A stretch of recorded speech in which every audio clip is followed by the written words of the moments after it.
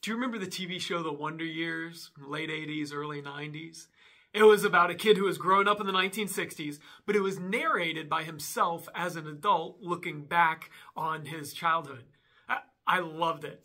When it was airing, I was a couple years younger than the main character, Kevin. And so I related with the things that he went through in middle school and high school, and his friendship with his best friend, Paul, and his friend Winnie, who he had a crush on and then became his on-again, off-again girlfriend.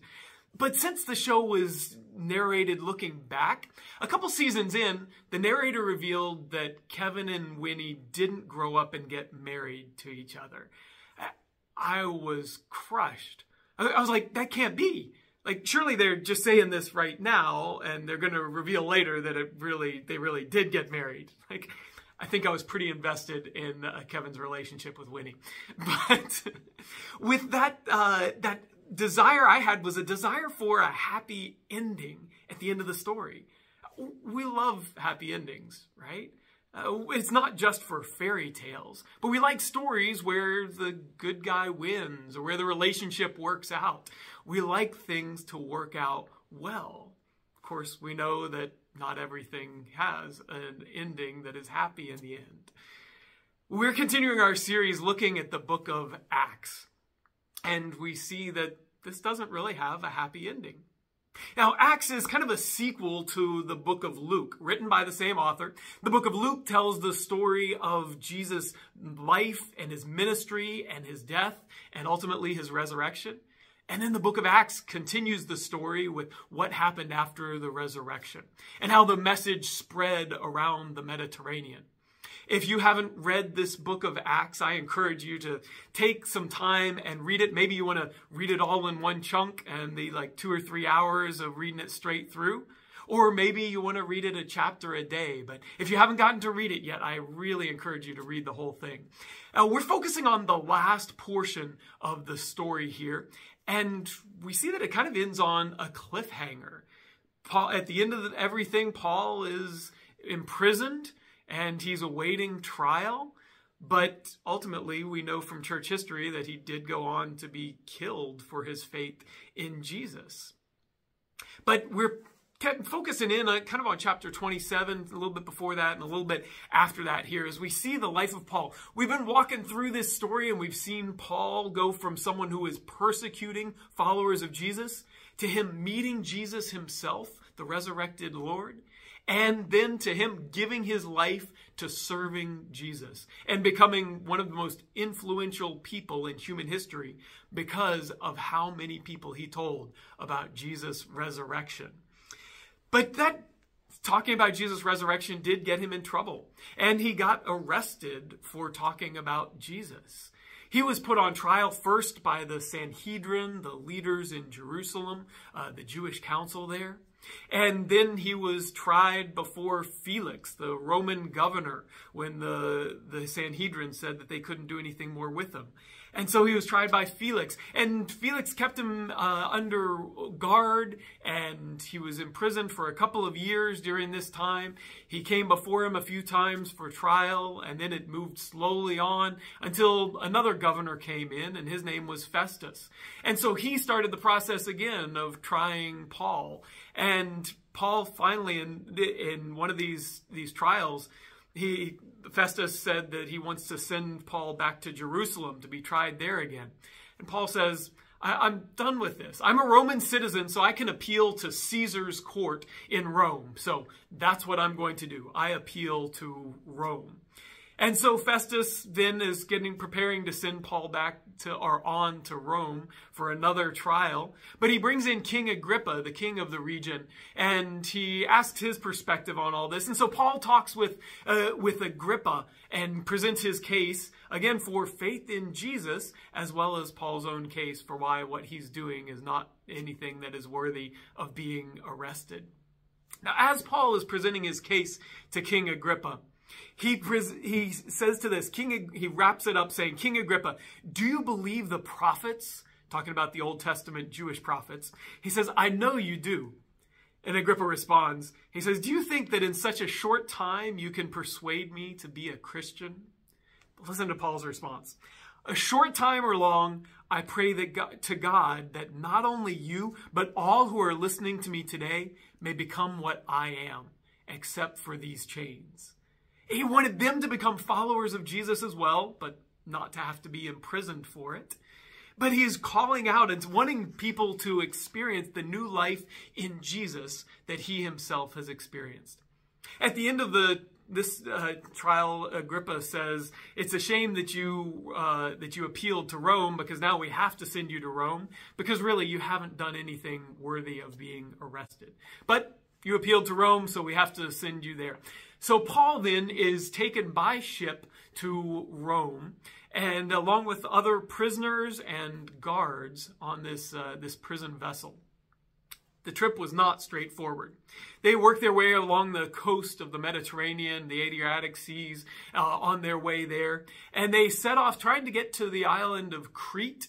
And as they went there, the winds were not cooperating. They faced some storms and ended up landing at a port there. And they were trying to decide whether they should stay there for the winter or if they should go around to the northern side of Crete into a place that was going to be safe to be a harbor there. Paul recommended that, based on what he was hearing from God, that they stay where they were. But the owner of the ship and the captain of the ship decided to go to what was a more natural, safe harbor for the winter. And so they set off, and they thought that they were encountering a good wind that was going to lead them the direction that they wanted to go. And the wind started out really good, but then it picked up, and it ended up being hurricane force winds. It was a northeaster, a major storm that they faced. And it meant that they were not able to get to the other side of Crete where they were trying to go. In life, storms will happen. Maybe you identify with Paul. Oh, maybe you have thought that something that was happening was good winds. The wind was at your back and moving you in the right direction, and suddenly it got stronger and stronger and became a hurricane and seemed to blow you off course. But we can learn a lot from Paul's response here. In the middle of this storm, Paul hears from God, and he trusts him. Paul trusts during the storm. They've been in the midst of this storm for a while, and Paul stands up, and after a few days, he encourages them. He says, "Now I urge you to keep up your courage, because not one of you will be lost. Only the ship will be destroyed. Last night, an angel of God to whom I belong and whom I serve stood beside me and said, 'Do not be afraid, Paul. You must stand trial before Caesar, and God has graciously given you the lives of all those who sail with you. So keep up your courage, men, for I have faith in God that this will happen just as he told me. Nevertheless, we must run aground on some island.'" Here, Paul hears from God, and he trusts him in the middle of the storm.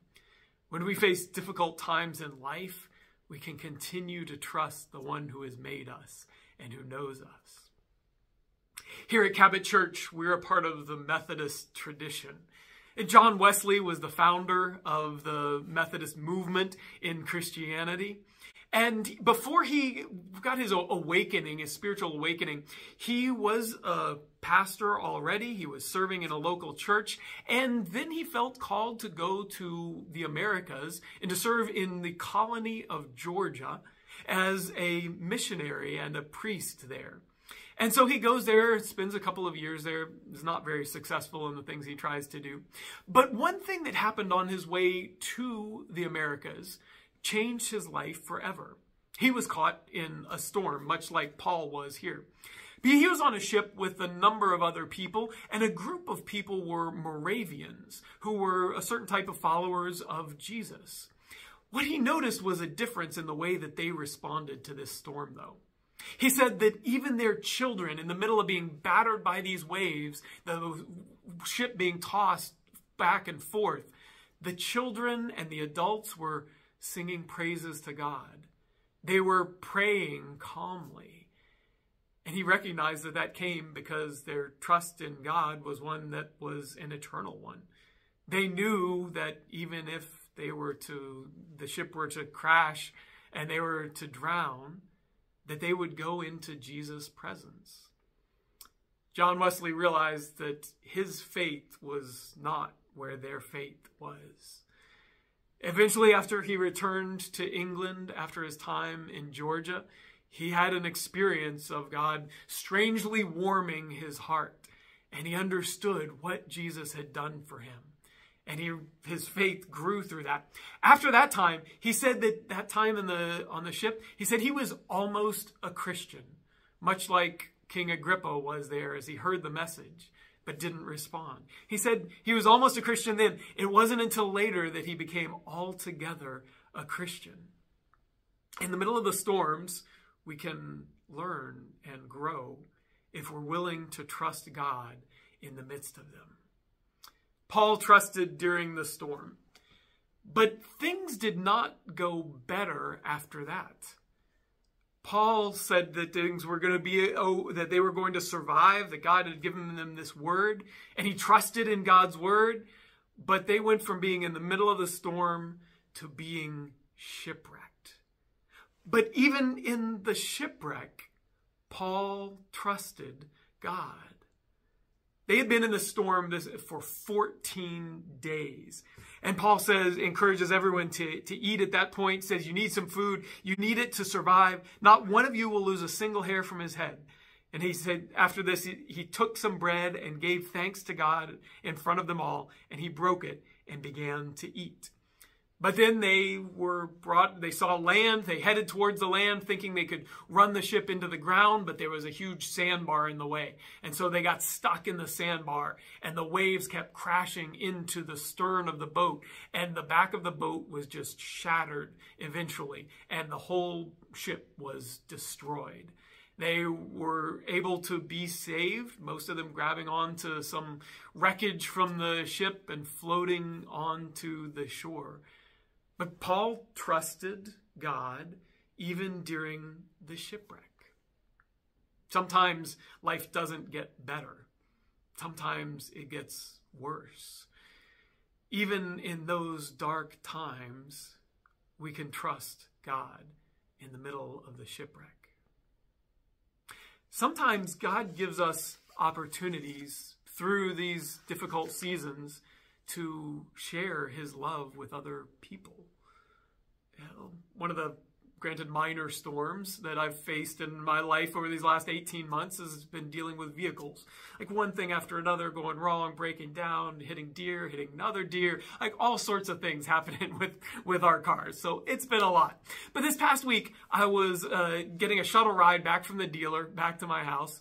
And, 20-minute ride, just making some small talk with the driver. And we were literally talking about the weather for an extended time. Like, not a deep conversation. But then we were talking about some vacations, summer travel plans and things like that. And he mentioned a little bit about some problems that he'd had recently. Didn't say any details or anything about it. I just asked a little bit more, just giving him the opportunity to share anything that he wanted to, not prying or pushing, but just seeing if he wanted to talk about something. And he shared some deep hurts in his life that he had experienced, even experiencing suicidal thoughts and going into checking himself in for psychiatric care, and the ways that over the last couple of months he'd been putting his life back together. And so I asked him, as he was talking about how he was caring for his mind and for his body, I asked how he was caring for his soul in the midst of this as well. We were able to talk a little bit about that. And then as we pulled into my driveway, I was able to ask to pray for him. And so there we sat right next to the house, and I just prayed a brief prayer of God's work in his life. Now, myself, I was perfectly content with that conversation staying at a surface level. I wasn't looking for anything deep or any conversations about life's problems, but it felt like God was prompting in that situation. I was there and able to speak to him because of a storm that I'm going through in my own life, and God used it as a chance to show God's love. Look for opportunities during a storm. You don't know what God might be lining up for you.